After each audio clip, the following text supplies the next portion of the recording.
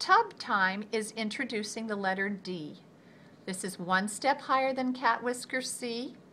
I call him Dangling D because the head is dangling off of the staff.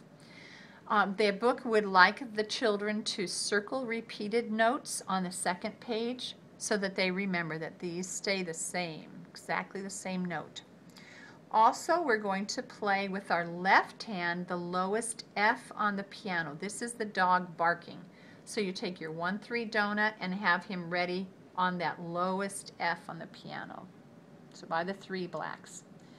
The right hand will be thumb, 1 finger on middle C, 2 finger on D. So have them in this position to begin. And the right hand is, Katie is calling him softly, C, D, D, 2, C, D, D, 2, C, D, D, D, C. Big loud bark.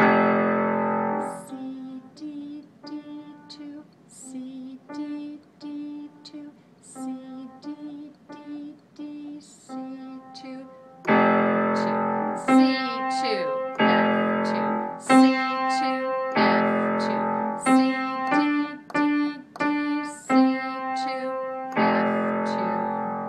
Then I want them to repeat it again, only use the 2 finger on C and the 3 finger on D. Exactly the same song, just use different fingers to exercise different fingers and to again not get stuck with thumb is C, 2 fingers D.